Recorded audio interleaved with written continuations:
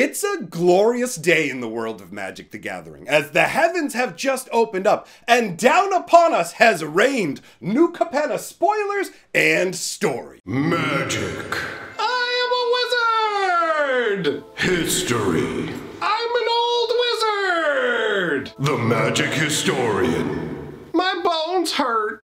Greetings, owners of fine luxury cardboard rectangles. My friends, I hope the day finds you well, because we have gathered to talk about what's going on with Streets of New Capenna. Wizards of the Coast has given us more spoilers today and more stories. In fact, there are now 4 story articles. There's a bunch of lore for Streets of New Capenna. So I have done 2 full videos covering all the lore up to date for Streets of New Capenna. The second one just came out about an hour ago, so you can find the link to that at the end of this video. But let's start out by diving in with the new charm that we're going to be looking at today. So yesterday we had the Maestro charm. Today we have the Obscura charm. So this is 1 black, 1 blue, and 1 white for an instant that says choose 1. Return target multicolored permanent card with mana value 3 or less from your graveyard to the battlefield tapped. Whew, that's a wordy one. Counter target instant or sorcery spell, or destroy target creature or planeswalker with mana value 3 or less. So, this is obviously part of the charm cycle that we discussed yesterday. This is not the first time that we've seen charms of this nature. In fact, if I'm not mistaken, we saw it back in the Invasion days, we saw it in the Khans of Tarkir block, and this is the 3rd visit that we've had to these sort of tri-colored charms. Now, I do like it when the different colors easily line up with different abilities, and you have the same kind of thing going on here, where the white ability is the first ability that returns a multicolored permanent card with mana value 3 or less from your graveyard to the battlefield tapped.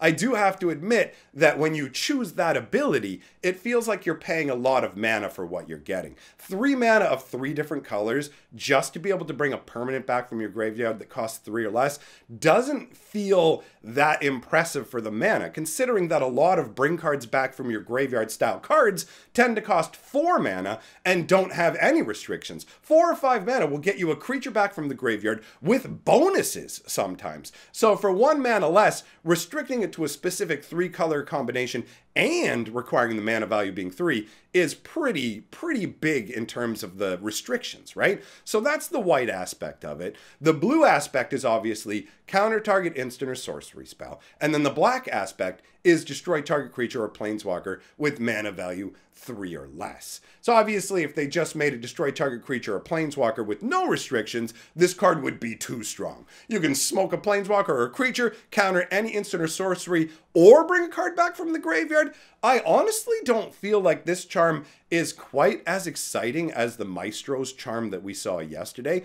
I do like the artwork on the different styles though, right? We have 2 of them here, and on the one, you can see the Obscura symbol, which is a crazy insignia, right? It looks like a hand, and in the palm of the hand, it looks like there's a keyhole, and there's a dagger being inserted into the keyhole. So it's like, jab the mind's eye of your hand. I'm not 100% sure exactly what it's supposed to represent, which I guess kind of makes sense. It's kind of obscure for the Obscura. The Obscura are obsessed with sort of seeing into the future, right? They have a lot of diviners, seers. They're led by an actual sphinx who is super into getting all the knowledge they can. And I don't mean rumors, I mean full-on solid knowledge. In the storyline, the second part of the storyline, on one of the side stories, they actually talk about how all of these different seers under the Obscura are part of this massive network, and there's actually an attack on that network that basically blasts into the mind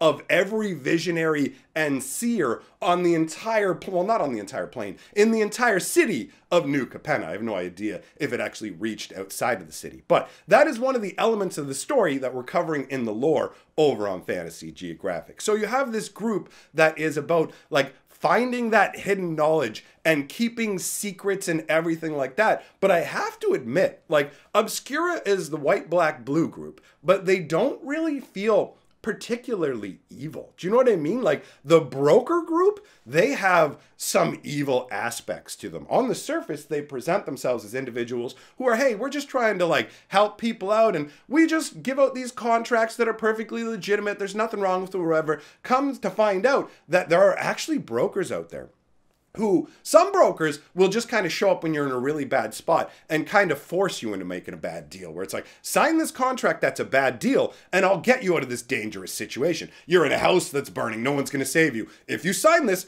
I'll get you out of the house. So people sign contracts. It's not under duress, but it's the closest thing, right? But on top of that, you actually have brokers who are forcing people into contracts, which seems pretty insidious. But I've seen nothing at all to show that the Obscura have any sort of evil element to them. And that kind of shows the way that Magic has changed, sort of, when it comes to the color pie, right? Because the way it used to work was black meant that you were basically going to be evil. Now it can be more selfish and disinterested in others, but it doesn't automatically equate to evil. And actually, if you think about the brass dragon that they just did, like we just saw from the Commander Legend spoilers recently, that brass dragon was black. And a bunch of people had problems with that because they're like, metallic dragons are good. Why do you have a good creature in the evil color? But it's not, black isn't an inherently evil color. And by just going in Magic, white is the good guy color,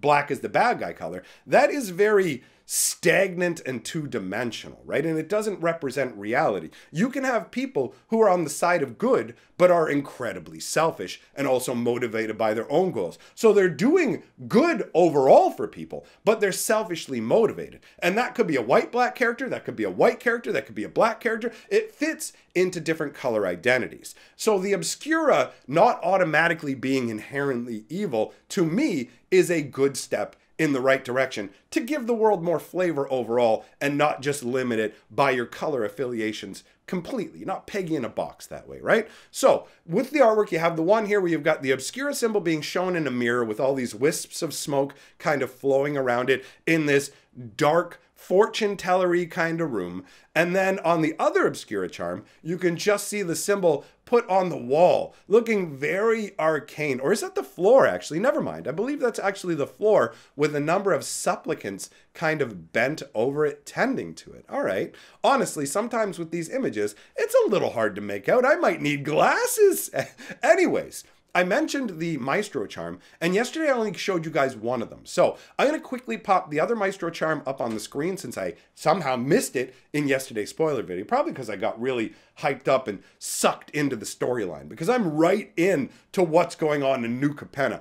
I'm really curious. Ob Nixilis is going to try and take over the whole plane? He's going to crash the party and try and steal the font, get his hands on the halo? Apparently, there's an angel, at least one angel hidden somewhere in New Capenna that's either helping or being used against their will. Who is outside of Capenna? Are there Phyrexians out there? Where are the Phyrexians? What about the statues inside of New Capenna that literally show angels and Phyrexians fighting each other? That all happens, by the way. Seriously, the lore is wild. So before I keep going on about that, let me share with you one more cool thing. I'm a big fan of Johannes Voss's artwork. I don't even know how to pronounce his name right, but I know I love his art. So he made a shrine token. You'll see it up on the screen here right now. This is a lot of fun. Now, the reason this shrine token may be a little more relevant to people is because Wizards of the Coast made a big mistake with the original shrine tokens that we were supposed to be getting with the Kamigawa set, right? So as a result,